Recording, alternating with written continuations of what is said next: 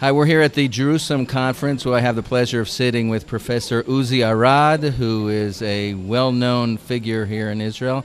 He is a director of the IDC in Herzliya, also the founder of the famed Herzliya Conference. Hello. Thanks Hi. for joining us. It's good to be here.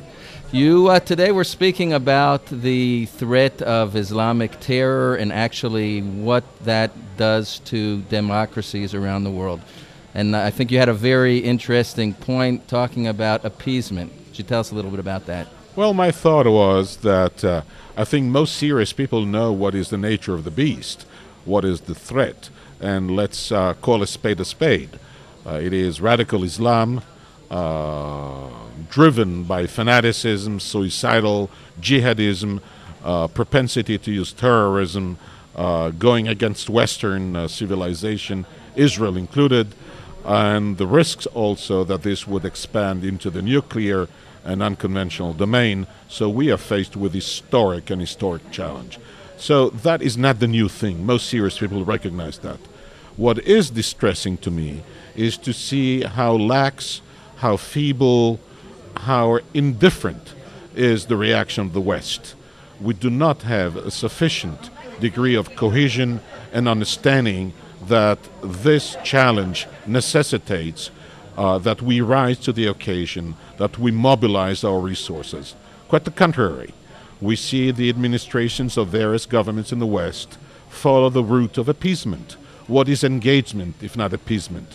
What is the talk about accommodating, if not appeasement? What is the sacrifice sometimes of Israel, if not a form of feeding the crocodiles with something that may at least defer the challenge? So it is this current that I found of concern, a concern not because that Israel is at the receiving end, but also because it would come to the detriment of the West.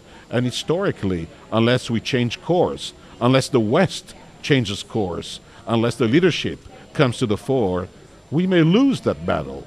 There is no guarantee that we will win. The Muslims may still win.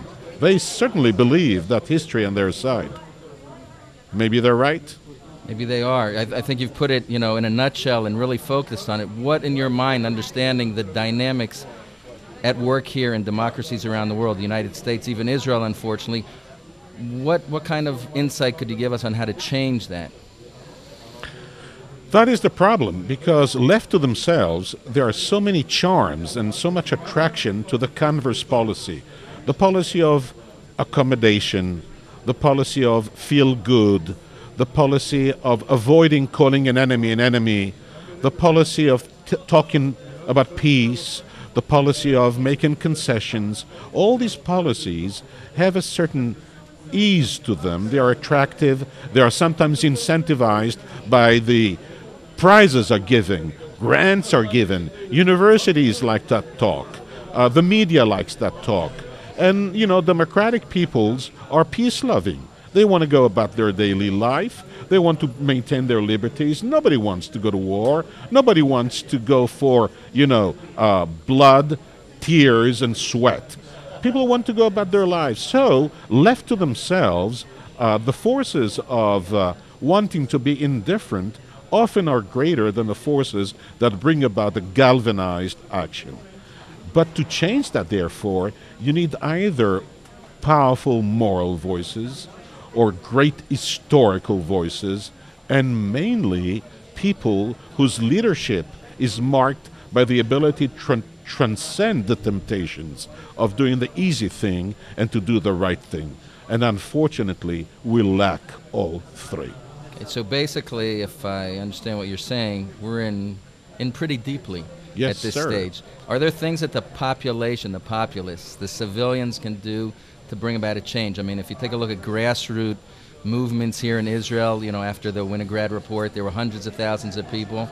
In any normal democracy, that kind of number, the government would have gone home. We see that the government is standing resolute, playing games, saying they're not talking about Jerusalem, are talking about Jerusalem, and it seems like there's nothing that people can do to bring this change about. In Israel, at least I can say that there are those, principally in the Machaneh Leumi, the national camp who understand the issues. Netanyahu, with whom I work closely, does have the historical grasp, being the son of an historian. He has read the political landscape strategically correctly.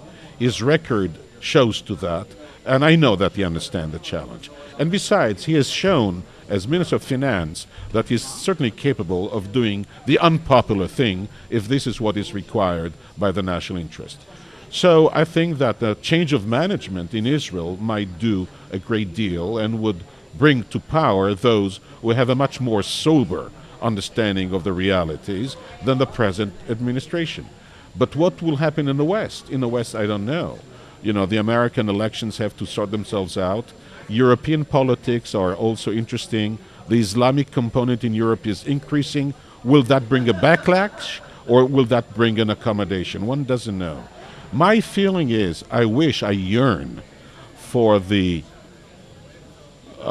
constellation in which you have on the world scene 4, 5 great leaders. There used to be such leaders in the 80s, in the 70s, on the world map. You had in America, you had in Europe. Not everybody has got to be a leader, but you got to have some people of stature. In France, we have a Sarkozy, who is an unknown quantity, but interesting. Certainly not typically French. Right. He's actually, I believe, from an old Saloniki Jewish family. Yeah. Well, he shows. So we have to wait for that. And in the meantime, we have to effect the political changes as much as we can through the democratic processes. And we have to make our voice heard.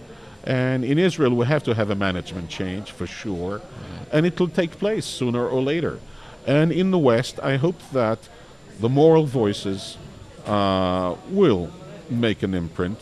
And besides, sometimes it is the opposition, the enemy, who may overstep, who may provoke us into action. That, too, might be a catalyst, but that could be very costly as well. Right. Well, I was going to say that, bringing up what you were talking about before, that in the past, in order to wake up from appeasement back before World War II, it took, the invasion of Poland and the subsequent World War II to bring people, up to facing reality. Hopefully that kind of reality reawakening will happen before. But I'd like to pose maybe a very pointed question, because you talk about management change. It seems obviously that Israel needs. The question is, I've heard people talking about the need for and I think it was even brought up in the conference, actually I think by a senator from the United States, about the need for actually a paradigm shift. In other words, it's not just a question of looking at appeasement or the need for bringing about some kind of peace. I've heard people comparing, say, okay,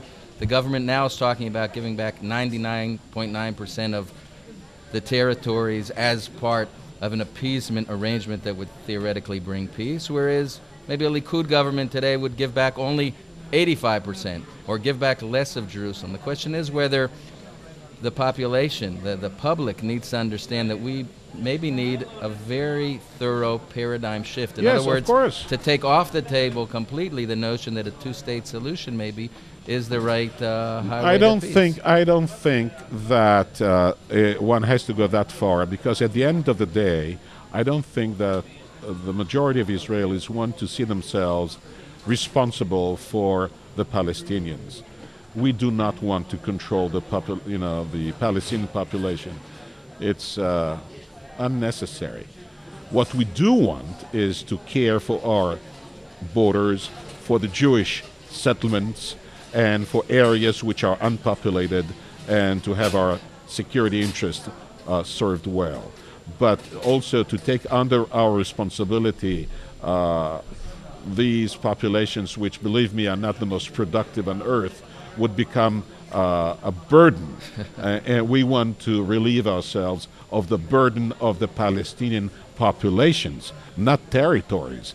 It is territory we want to preserve, but populations we want to rid ourselves of. Okay, well, that sounds like an interesting paradigm in itself, and I would think that it's something that we'd like to get into, possibly with you in a future date, a lot more in depth.